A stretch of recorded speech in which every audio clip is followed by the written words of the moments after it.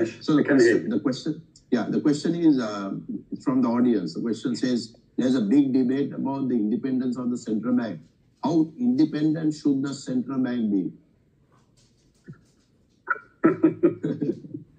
I laugh because, of course, this has been the center of a major storm recently. I have been misinterpreted on this question of independent central bank. My position is that there should be as little political interference as possible in central bank policy making. However,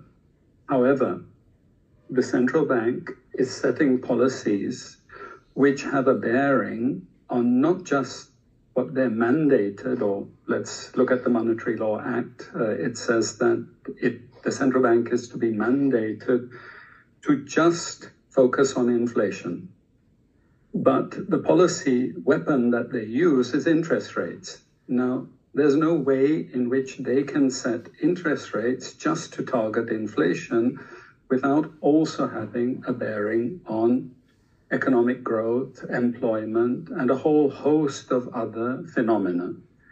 And this means to say the central bank cannot act independently of, let's say, the Ministry of Finance, the Ministry of Industries, etc. There has to be a discussion about the ramifications of any type of policy measures that they're proposing to take with respect to inflation. Now, I just wanted to mention one thing and ask Mr. Deva, because he said he worked with Margaret Thatcher. I remember Margaret Thatcher was vehemently opposed to an independent central bank for precisely the reason I now mentioned. Now, you couldn't get a more pro-market person than Margaret Thatcher, so it wasn't to say that Margaret Thatcher was some closet leftist who, wanted to control the central bank from the perspective of, some socialist strategy or another. What she understood very clearly is the policies of the central bank have a bearing on many, many macroeconomic phenomena. And therefore, the governor of the central bank has to be answerable to ministers whose portfolios actually will be influenced in one way or the other by central bank policies. So this was the main thing that I wanted to communicate. And if you indulge me for just one more minute, Dinesh, the other problem I have with the Monetary Law Act is it's founded on a complete misunderstanding of how inflation comes about in our society. There's this old and discredited quantity theory. I'm sorry, Margaret Thatcher was actually misled at that time with this quantity theory. And we now have a situation, and this is the crucial point, that the central bank cannot finance the budget in any circumstance whatsoever. Now, if you just look at 2021, all countries in the world ran huge budget deficits, and all countries in the world actually had their central banks financing a large part of those deficits.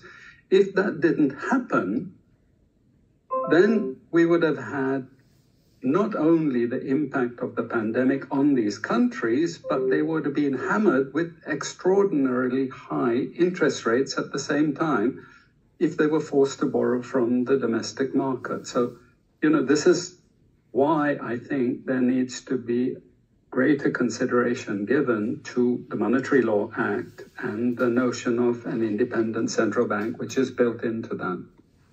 So, Doctor, also there is this view that we should have an independent debt office as well as an independent banking commission. What are your thoughts around that? Sorry, Dinesh, I missed the first bit of that. And the need for an independent debt office and an independent banking commission. Well, I actually believe that the best way to achieve what I presume the IMF is trying to achieve, which is restraining fiscal deficits, I believe that many countries have in place debt ceilings. And I believe that that is actually the best way in a democracy to control the budget deficit and excessive expenditure, etc. That you say, okay, if you want to exceed these debt ceilings, you have to go to Parliament and you have to justify that. To use the central bank to actually control the fiscal deficit is insane. It's going to destroy the financial system. And I'm 100% confident of this. Like has happened in many African countries, they've actually tried this and then reversed the policy later. Okay, so somebody mentioned to me Ghana was one example of this, and there are apparently other examples, because you can't do this, not in a modern economy. This is not possible. So I think before we get into a mess, we need to have a modification of the monetary law and have independent assessment of debt ceilings. Is this valid, what the government is proposing to do?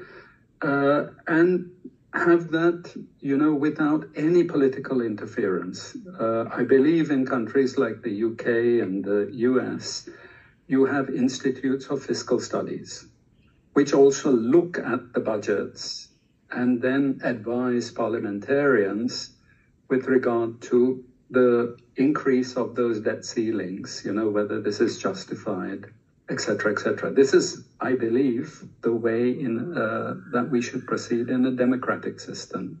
Thank you.